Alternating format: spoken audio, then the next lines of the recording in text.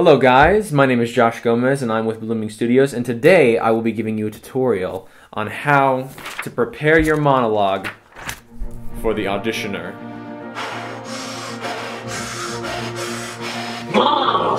Alright, you are in the jungle.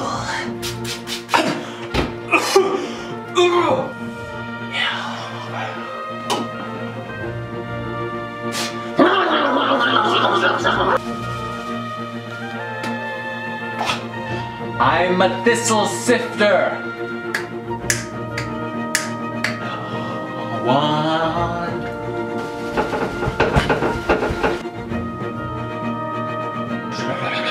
Loosen the jaw.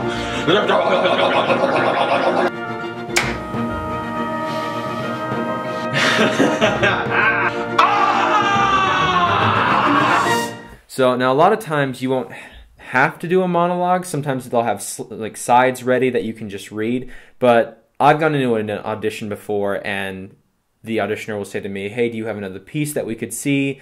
And a monologue's just good to have something, you know, you have it to just drop right there.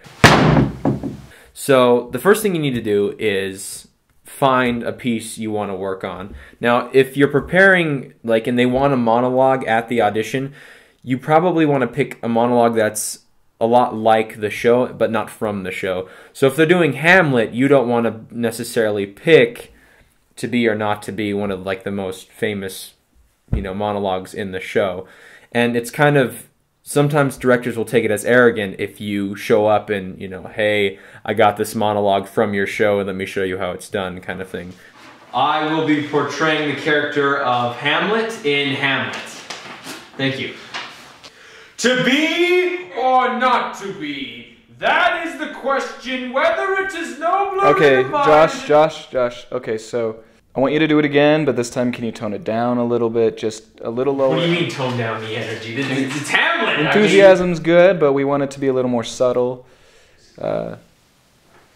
You want me to come back in and do it so it looks good, or? So it's probably wise to pick something else. So, and once you have your piece picked, and I have Hamlet today, you need to break it up into beats.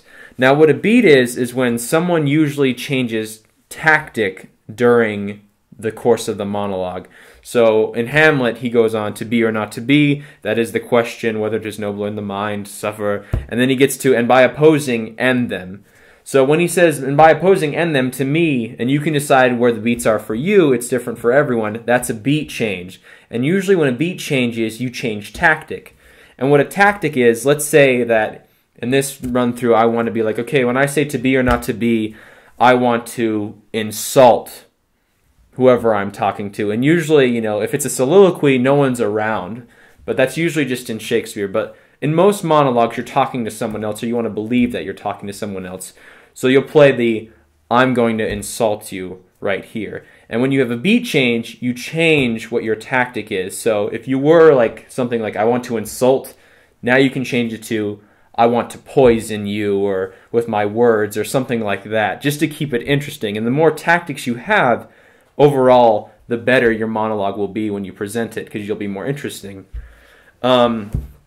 Okay, so, and when you get in there and you're trying new things and you're, you know, or you have your thing already ready, your monologue, if the director stops you and says, hey, I kind of want to see this differently, I want you to try something else, don't be afraid to stop and, you know, do what the director tells you to. I know sometimes it's hard as the actor, you know, if you're in your zone and then all of a sudden someone stops you, it can kind of make you mad because you've rehearsed all this time, but don't be afraid to stop and try new things. Hold on. You know, have you ever tried maybe considering the role of Richard? I played Richard III, okay? I don't want to play Richard III again, that's why I'm auditioning for Hamlet.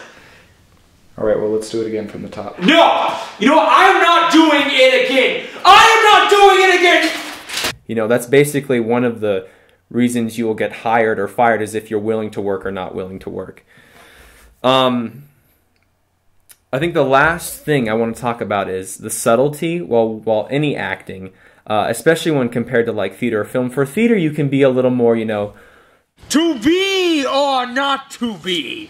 That is the question. For film, like even now you're so close to me, I don't really have to, you know, project or like come to you to get my point across. You can come to me.